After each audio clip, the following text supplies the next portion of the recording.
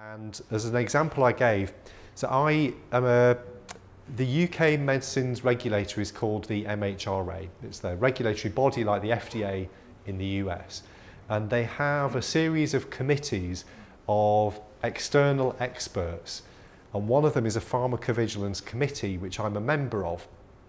So every time a risk management plan is written, people like me look through the risk management plan and decide, based on the safety specification, does this risk management plan look reasonable? Or if the company says we cannot do a study, it's impossible, I could decide, I think it is possible. So we would go back to the company and say, we disagree with you, we insist that you propose a study. And we could give them an example of what the study should be, but we can insist that they have to propose something different as part of the license. And this is something that happened quite recently in drug regulation, was that the authorities could refuse a license unless a commitment was made to do these kinds of studies. Okay?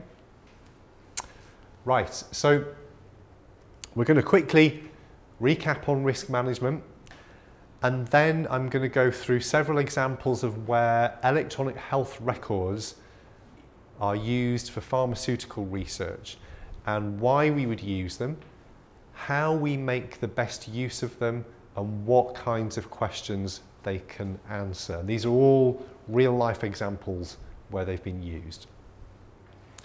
Okay, so just to quickly recap, so the risk management plan has the safety specification, which tells us what we already know. So who's been studied, who hasn't been studied, how well does the treatment work, and what are the safety issues we already know. The summary of what we don't know, so the people that were not studied, any uncertainties we have about safety, so rare effects, long-term effects, anything we don't know about real-world effectiveness of the treatment, and then essentially how the drug will be used in the real world. What doses will be used? Will it be used off-label? So for unintended indications, that sort of thing. So that's the summary of what we already know and what we don't know. And then remember, the pharmacovigilance plan is where we say how we will address what we don't know. So how we will investigate safety outcomes further, and the risk minimization plan is how we will minimize those risks in future use. Okay? So I'm going to go through a series of examples now, which are opportunities where electronic health records can be really helpful for studying these various types of things. So we're going to look at investigating known risks, potential risks, filling gaps in our information. We can look at investigating effectiveness versus efficacy. We can also do randomized trials using the electronic health records. And these could be both pragmatic trials, but also trials where we use historic controls. And we can certainly use electronic health records to determine how well risk minimization is working. So these are all the various things that we can use EHRs to do.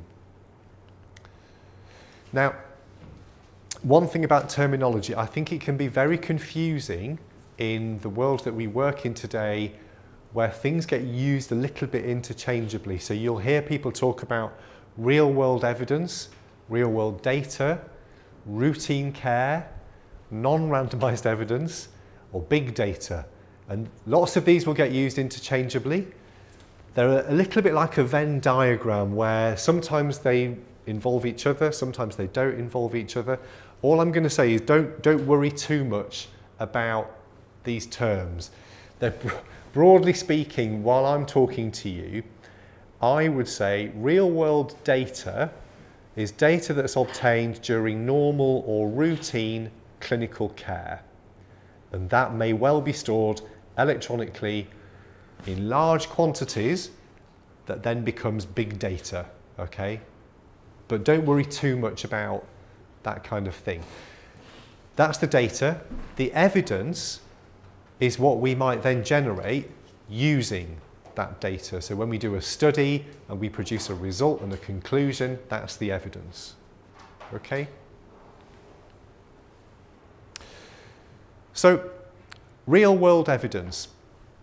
Hopefully, you realise from the first talk that because of this formal risk management process for medications, there's now a legally enforceable way of making sure that we generate evidence about what drugs are doing in the real world, okay? So if we're going to do this kind of research about real world effective treatments, where will we get the data from? Well, there are lots of different ways we could get the data.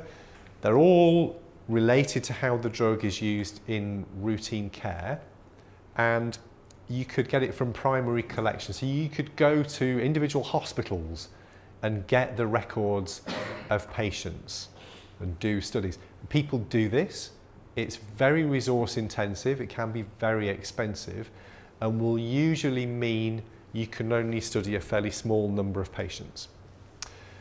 We can have registries, and there are some great examples usually related to a specific disease. So for example, there's a rheumatoid arthritis register where all the patients taking the new treatments for that disease are all registered.